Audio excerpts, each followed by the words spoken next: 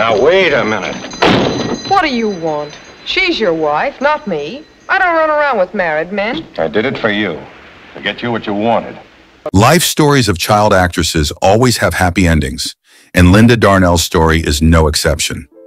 Linda Darnell was among the most iconic faces on the silver screen in the 1940s. Her talent and beauty quickly propelled her to fame as one of the leading female movie stars.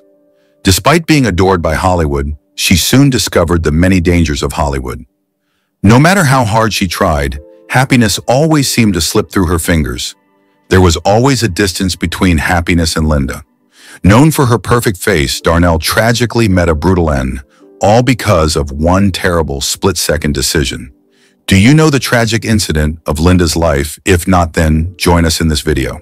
Linda Darnell was born on October 16, 1923, in Dallas, Texas. Linda Darnell was born into a large family, but her parents didn't have a happy marriage. Her mother, Margaret Pearl Brown, had 2 children from a previous marriage before marrying Darnell's father, Calvin Roy Darnell. Together, they had 4 more children, including Linda. Their crowded house was filled with constant bickering and arguments. Unfortunately, Darnell's mother didn't do much to improve the toxic environment at home. Despite Darnell being a shy child, her mother Pearl became obsessed with making her a movie star and was willing to do anything to achieve that goal. Pearl started to neglect her other children, focusing solely on Darnell's career. However, Darnell had her own struggles. She was still very young and unsure about what she wanted to do with her life when her mother took control of her future. To make matters worse, Darnell didn't even believe in herself. She once said, "I had no great talent and I didn't want to be a movie star, but my mother had always wanted it for herself, and I guess she achieved it through me." Darnell paid a heavy price for her mother's dreams. Her childhood, spent chasing fame, left her feeling lonely and isolated.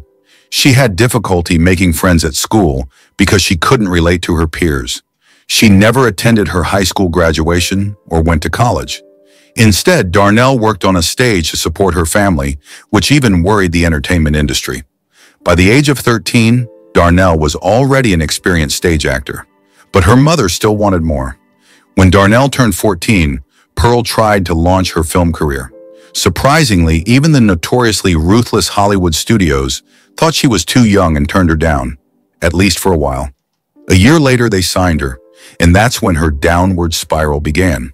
Darnell was young and innocent. At the age of 15 years, she moved into a Hollywood apartment all by herself, dreaming of becoming a big movie star like so many other girls at the time. As luck would have it, she got her first big break with a film called Hotel for Women, which turned out to be a huge success. This made her an up-and-coming actress. But there was a problem. Even though Darnell was now a studio actress, many producers thought she was too young for the more mature roles she auditioned for. To get around this, Darnell initially claimed she was 17, and the studio took it a step further, promoting her as a 19-year-old. This situation was already pretty disturbing, but it got worse. The studio knew she was underage and still chose to lie about it. This put Darnell in a very vulnerable position. Being pushed into the entertainment industry at such a young age made her an easy target for exploitation. A columnist once wrote that she was so young, so immature, and so naive that she couldn't tell who her real friends were. By the time she figured out that she was being taken advantage of, it was too late. Darnell trusted her boss, studio executive Darrell F. Zanuck, who had cast her in her first film. What she didn't realize until much later was that Zanuck had an unhealthy obsession with her. He was a real creep, pursuing her, even though he knew she was underage. He was also very manipulative, giving her good roles whenever she was pleasant and agreeable. Although Darnell eventually fought her way out of this dark situation, she didn't come out unscathed. Working in Hollywood turned out to be an education all on its own. Darnell's stunning looks were both a blessing and a curse. She never went through an awkward phase because she was always seen as beautiful. Publications called her the girl with a perfect face due to her Latin features, dark hair, and eyes. Life magazine even said she looked 23 when she was only 16, labeling her the most physically perfect girl in Hollywood. Because of her mature appearance, she quickly landed adult roles. After this, in 1939, Darnell starred alongside heartthrob Tyrone Power in Daytime Wife, playing his spouse, even though he was almost a decade older than her. This was only her second film, but it set the tone for her career. The producer, Zanuck, who already had lustful intentions towards her, exploited her further. In 1940, Darnell again starred with Tyrone Power in Brigham Young, a film that became successful largely because of their on-screen chemistry. Zanuck, recognizing their popularity, added more romantic scenes between them, which boosted the film's success. This move catapulted Darnell to new heights in her career. Brigham Young was reportedly 20th Century Fox's most expensive film at the time, and its success turned Darnell into a high-profile actress, earning her a substantial income. However, Darnell's youthful appeal lasted only for a while. Being in the public eye from a young age damaged her confidence. The girl once called the most physically perfect in the world grew up distrustful of others and their compliments. She explained that in the film industry, people build you up, making you feel wonderful, but this security is only temporary. Just a few years after her debut, Darnell struggled to find work as the magic faded, and being young and pretty was no longer enough. On one hand, 20th Century Fox had trouble finding her new and exciting roles, and on the other, she was becoming old news to the audience. As Darnell got older, Zanuck became more aggressive in his advances. When she continued to reject him, he retaliated by hindering her career. As the public's interest in Darnell waned, Zanuck lost interest too, eventually stopping her from getting roles altogether. But if Zanuck was a toxic figure in Darnell's life, her mother, Pearl, was even worse. Even after Darnell became famous in Hollywood, her mother continued to nag her and control her career. Hollywood insiders knew Pearl as Darnell's overbearing and possessive mother.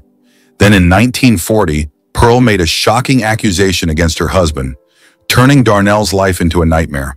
In 1940, just as Darnell's star was rising, her mother, Pearl, did something shocking. Pearl accused her husband of having a relationship with one of his stepdaughters, which tore the family apart. By 1942, the tension between her parents became unbearable for Darnell. She took her younger sister and left home, never to return. Unfortunately, this decision led to a significant mistake. After Darnell tried to escape the family drama, her mother sought revenge. Pearl, who had spent years grooming Darnell to be a star, couldn't bear to lose control over her. To retaliate, Pearl went to the press with news of their family troubles, and the media eagerly spread the gossip. This resulted in bad publicity for Darnell, but her problems didn't end there. By 1942, Darnell was already feeling overwhelmed. Then things took a darker turn when someone began blackmailing her, demanding $2,000 and threatening bodily harm if she didn't pay. The studio where Darnell worked got the FBI involved, and they discovered that the blackmailer was just a high school student with too much free time. However, Darnell's real struggles came from her toxic work environment. In 1943, Darnell expressed her frustration with the unchallenging roles her studio, 20th Century Fox, kept assigning her. This caused tension with the studio, which decided to punish her by loaning her out for a supporting role in a B-movie at another studio. Ironically, the punishment backfired. The movie was City Without Men, 1943, and Darnell enjoyed the experience. The new studio treated her with respect and saw her as a reputable actress, unlike her experience at 20th Century Fox. Seeing Darnell's happiness, Fox quickly intervened. When casting her in a B-movie didn't teach her the intended lesson, they resorted to harsher measures and suspended her in April 1943. Even after the suspension was lifted, Darnell, who was once a leading lady, was only offered minor roles, if any. But there were also other hidden reasons behind her suspension. In April 1943, Linda Darnell secretly married Pev Marley, one of her cameramen, despite the fact that no one was happy about it. Darnell's boss, Darrell F. Zanuck, was likely jealous and responded by suspending her from work. Critics pointed out that Marley, at 42, was old enough to be the 19-year-old Darnell's father. Additionally, Marley introduced Darnell to bad habits, including heavy drinking, which soon became a problem for her as well. The once mild-mannered Darnell began to show signs of change, throwing temper tantrums and gaining weight. Despite the toll her marriage took on her, Darnell's career was about to improve. In 1944, she finally achieved an image change she'd long desired. She took on the role of Olga in Summer Storm, a character far different from the innocent roles she was known for. This role marked a turning point, and after Summer Storm, Darnell starred in various films, including westerns. During the filming of My Darling Clementine, she fell in love with Howard Hughes, a wealthy womanizer with a terrible reputation.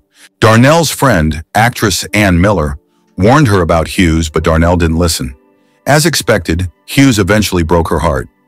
Darnell was even willing to divorce her husband to marry Hughes, but he rejected her advances. Heartbroken, Darnell returned to her husband, which led to an awkward and strained homecoming. In 1947, Darnell was given a challenging role in Forever Amber.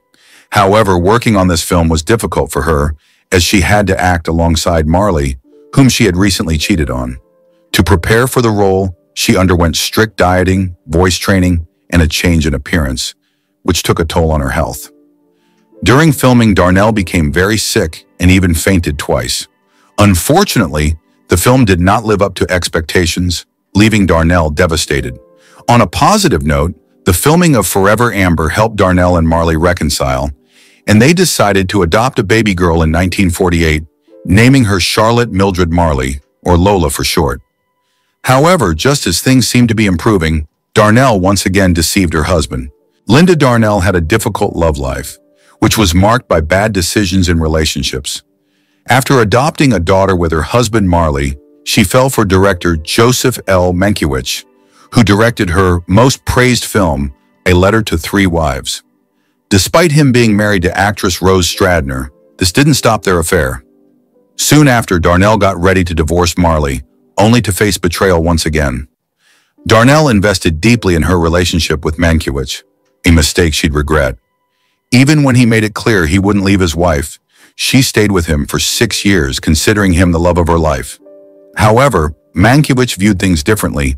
He never publicly admitted their affair, and instead called her a marvelous girl with terrifying personal problems. Their relationship took a toll on Darnell's mental health. In 1949, she fell into depression and needed therapy. That same year, Mankiewicz left her to focus on his career, driving Darnell to the brink of taking her own life. She wasn't fully free from him until the mid-1950s, but by then, her marriage with Marley was beyond repair. On July 19, 1950, Darnell agreed to separate from him, but Marley demanded a large settlement of $125,000, which nearly left her bankrupt.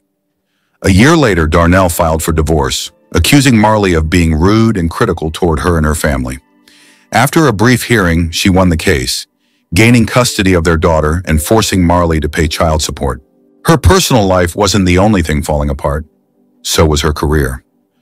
By the early 1950s, Darnell appeared in fewer notable films, and in 1952, her contract with 20th Century Fox ended. Initially, she was excited about the freedom and planned to rebuild her career in Europe. However, it wasn't as easy as she thought. After leaving the studio, she quickly regretted it as she struggled to find work. In Europe, she starred in a few films, but they didn't help her career much. She returned to Hollywood and accepted roles from past lovers, including Howard Hughes and Mankiewicz. She even returned to 20th Century Fox, which had started producing television shows. Her last acting work saw her return to the stage, but fate cut her career short. In 1957, Darnell married pilot Merle Roy Robertson, but their relationship faced challenges. Her depression resurfaced, and she fell back into old habits of heavy drinking. After rehab, she started to recover, but Robertson suffered from her instability. Like her previous marriages, this one ended badly. Darnell took Robertson to court, accusing him of cheating with a Polish actress and fathering an illegitimate child. She won the case, but sadly, her new chapter in life was tragically short-lived. On April 8, 1965, Linda Darnell was at the home of her former secretary, Jean Curtis. She spent the evening with Jean and her daughter, Patty. The three of them stayed up late watching Stardust, an early film that had greatly boosted Darnell's fame in the 1940s.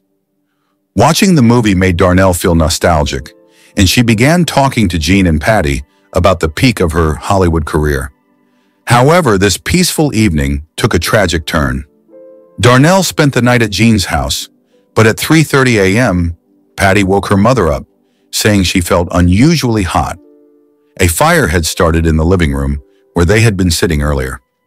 Darnell remained calm and told John to get Patty out of the house first through a window on the second floor. Patty broke her leg when she jumped, but made it out safely. John was about to jump too, but looked back to make sure Darnell was following. Sadly, Darnell wasn't behind her. Afraid to make the two-story jump, Darnell decided to try going down the stairs to escape through the door.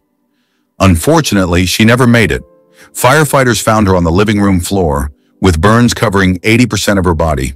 She was rushed to the hospital, but it was too late. On April 10th, at the age of 41, Linda Darnell passed away. What do you think of Linda Darnell's life? Were her struggles due to her own choices, or were they the result of a difficult childhood? Let us know in the comments. Don't forget to like, comment, and subscribe, and we'll see you in the next video.